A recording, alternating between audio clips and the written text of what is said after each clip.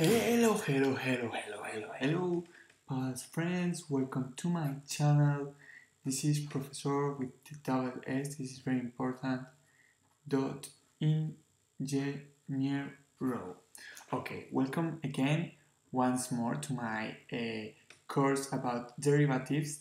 This is the fourth video of this course, and this will be about the properties of derivatives. Here I will explain all the properties, these 6 properties that we have, and after this video we will be able to resolve any problem of derivatives. Okay, in the first video I taught you how to solve potential and constant derivatives. In the second one, logarithm derivatives, and after this one we will be able to solve any kind of derivative. Okay, so let's explain these rules with examples, with solved examples. I don't want to lose time because time is money and money is girls. So first property is linear combination rule. Okay, if we have a function that is combination of different functions, for example f and g, and they are like in addition or subtraction, the rule would be the next one here that I will explain with an example.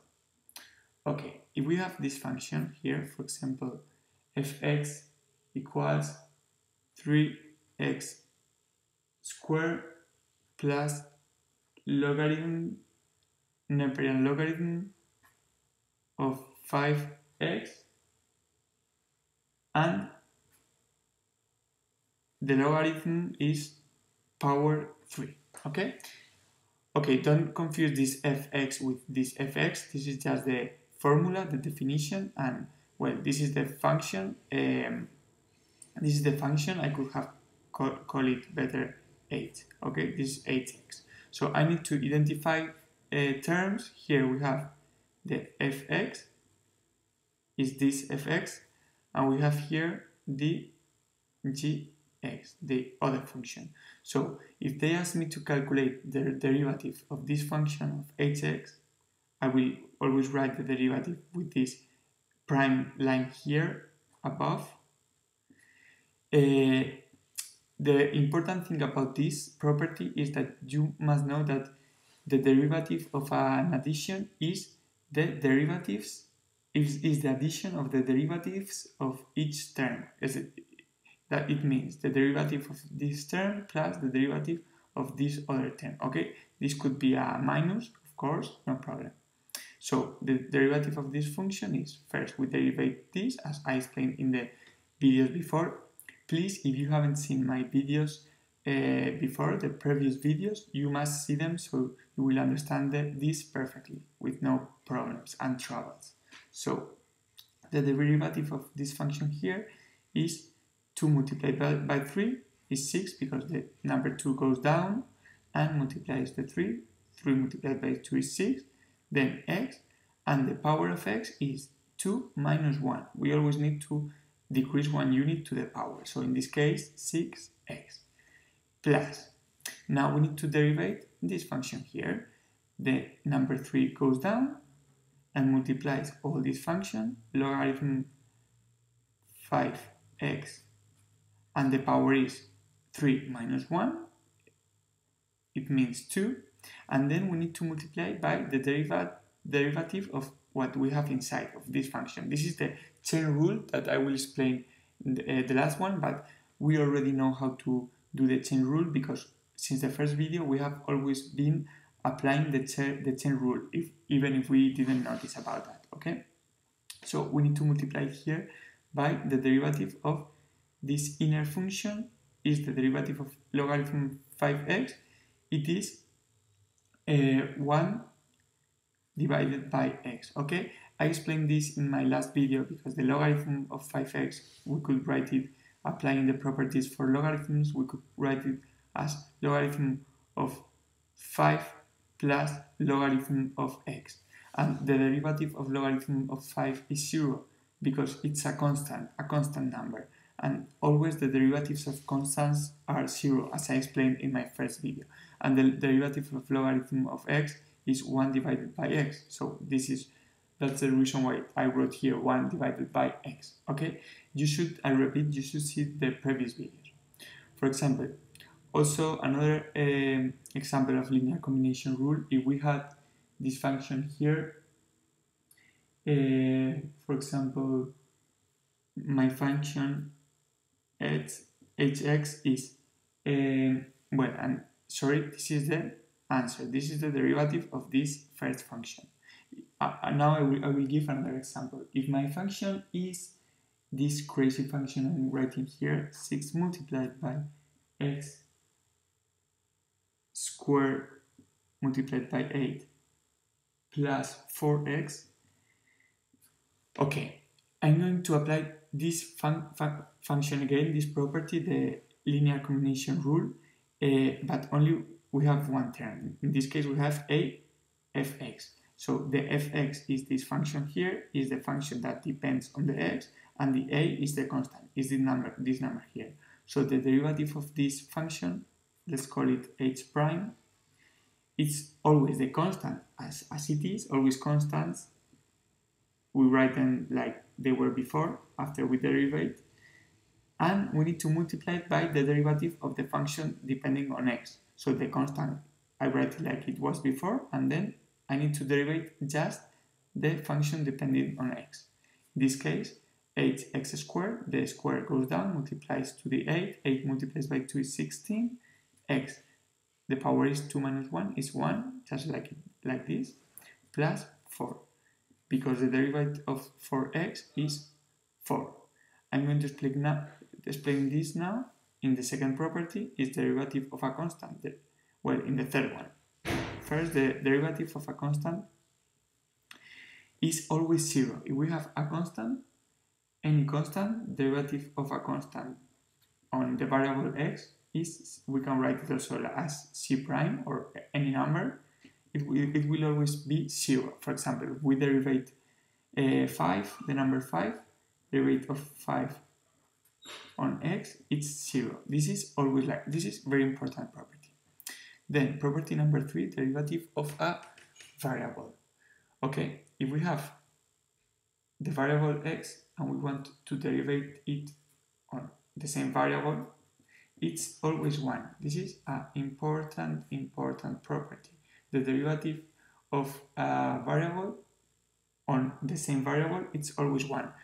For this reason, the derivative of 4x is 4, because the derivative of 4 is the constant. Just go outside, but the derivative of x within on x is 1. So that's the reason why the derivative of 4x is 4. Okay. Let's go to the fourth rule, product rule. This is going to be now very interesting. Okay, the product rule. If we have, for example, this function here, okay, let's call it h. I should always call it h, just to be okay with the formulas that I wrote here. Okay, if we have this function here, 3x squared plus 5x, and this everything multiplied by 2x minus logarithm x. Very good. We want to derivate this, but we don't know how. I'm going to explain you how. We just need to apply the product rule. If we have a product of two functions, we need to identify the function. This will be fx, and this one here will be gx. So if we have two functions depending on x, and both are multiplied one to each other, the derivative is the derivative of the first function, f prime, multiplied by the second function without derivate, just like it was before, plus the first function without derivate, just f, multiplied by g derivate, as it means the second function derivate. So let's apply this rule. We need to write the derivative of the first function. We derivate this. The derivative of 3x squared is 6x plus 5, as I explained before. How to derivate this, I won't explain it again. Then we need to multiply by gx, like it was before, so I multiplied by 2x minus logarithm of x. And then we need to add addition of the first function without derivative. This means to write 3x squared plus 5x as it was before, multiplied by the second function derivative. So the second function derivative is 2 for 2x minus 1 divided by x for logarithm x. So this would be the answer, and this would be the derivative of this function, that if we try to operate it and then derivate it, we would achieve this solution, but it would be much harder, okay? Much busy and much heavier. So let's go to the fifth rule, the quotient rule. If we have a function, a quotient function, for example, this one here, hx is 4 divided by x power 3 minus x, and everything divided by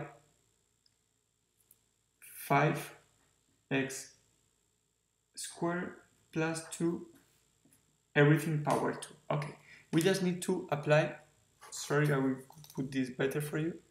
We just need to apply this rule here. The rule of the quotient, it says that if we have a quotient of functions depending on x, in this case we need to identify fx will be this function here, the one in the numerator, and gx will be the function in the denominator. So the derivative of this function will be the derivative of the function in the numerator multiplied by the function in the denominator minus the function in the numerator multiplied by the derivative of the function in the denominator, and everything divided by the function in the denominator but power 2, the square power of the denominator function. So 8 prime x, as I explained, this is easy. You must be impressed that this is so easy, and it's always like this. And when you practice these rules a lot, you will be able to solve anything you want in the life, the peace problem, the war problem, everything. So in this case, we just need to derivate the first function. Okay, how can we derivate 4 divided by x squared? We could write it like 4 multiplied by x power minus 3. This is the same as 4 divided by x squared. Okay, so now we can apply the rule. The minus 3 goes down, multiplying to 4. Minus 3 multiplied by 4 is minus 12x, and then the x, the power is minus 3 minus 1. It means minus 4. Minus the derivative of x is 1, okay? And this is the f prime x of this formula here. Now we need to multiply by gx, so we multiply by 5x squared plus 2 squared. Then we need to subtract the first function without derivative. It means 4 divided by x power 3 minus x, and then multiply. Okay, I should put it here, but I will put it in the next line because I don't have enough space, I don't have enough room. This sheet of paper is sheet in the other way of sheet. Okay. Now I need to multiply by the derivative of the denominator. In this case is 5x squared plus 2 square 2. The square 2 goes down. Then the function, I write it like it is, 5x squared plus 2. And the power must be 2 minus 1. It means 1. I don't need to write it. And then I need to multiply by the inner function, the things we have inside. This is the chain rule that I will explain next. So I need to multiply here by the derivative of 5x squared, this is 10x. We need to put a parenthesis, so this will multiply everything. And okay, plus the derivative of 2 is a constant, so it's 0. So multiply by 10x. And everything, this here and this here divided, okay, this was supposed to be a continuation on the right. Everything divided by the denominator squared. It means 5x squared plus 2 squared, but everything we need to we need to power it to the square power. Okay, and this would be the answer for the derivative of this first function here that was a quotient. The last property I want to explain, and we don't need more properties really, is the chain rule.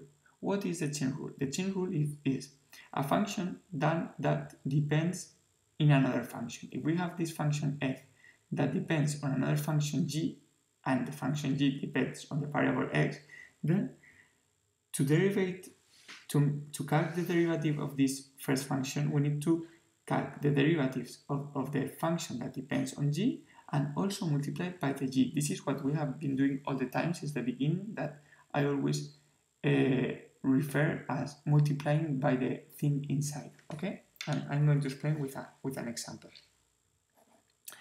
In this example, we have this function logarithm 6x squared plus 1 divided by x squared. Okay. Looking to the formula of the property, the definition, my 8 is everything. This is 8x, and we have the function f is the logarithm, is the f, but this f depends on a g. Which is the g? This function here inside, that is 6x squared plus 1 divided by x squared. So the logarithm depends on this function g. F depends on g df of x. So how can we derive this? First, we need to derive the f, and then we derive the inner function, the g, and just multiply it. So first, the derivative of the logarithm of this function, of course. So h prime, the derivative would be 1 divided by the logarithm, because this is the definition of the derivative of the logarithm. And now I just need to multiply here by the derivative of the inner function of gx. And this is so easy. This is the chain rule. So I multiply here by the derivative of 6x squared. This is, 6x power 3. The derivative is 6 multiplied by 3. This is 18x squared. And then the derivative of 1 divided by x squared is the derivative of x power minus 2. This is the same. So the derivative of this is minus 2x power minus 3.